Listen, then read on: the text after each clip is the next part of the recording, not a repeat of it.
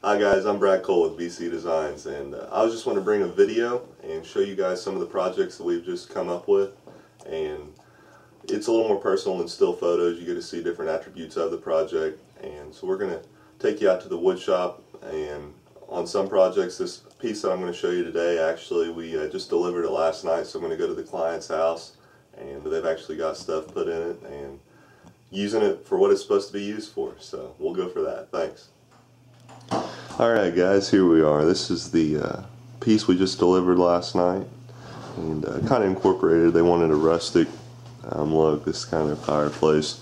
They gave me full liberty in the design, so we came up with this. I'd seen it in a magazine. I'd done it on one other piece before. They're kind of bold dovetails, and they stick out from each dimension, 1.5 inches on the wide ones, 3/4 inches on the small ones. Made it a full one-piece standing unit. The top doesn't separate. I reversed. It's complete red oak. There's nothing in this. That's one thing they did stipulate. They wanted solid oak and no plywood. They didn't want any veneer in it. So when you take out a drawer, I built the drawers, and if you look inside, look in the back, everything in there is red oak. There's no plywood. The drawer bottoms are 3/8 plain down red oak. Started out at 3/4. I made the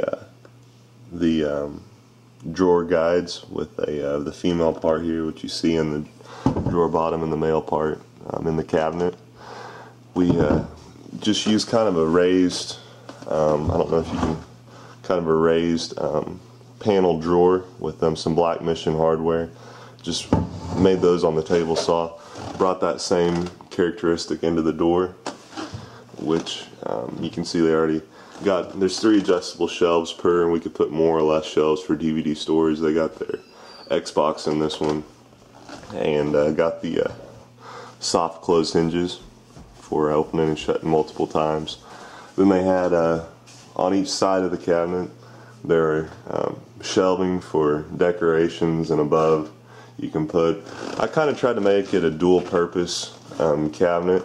I wanted to make it that if they ever did want to put doors across the TV, I just put face frames around, so we could easily remove this piece, which I just have pocket hold in the back, and we could put a stile across there and easily put doors to shut in a cabinet. With the way they have their room set up, and against this wall, they needed a wider platform to turn the TV for more viewing space, so that's why we inset the top part and left it so you could have more room to move the TV for better viewing in the area. But this is pretty much it. I've never built a cabinet quite like this.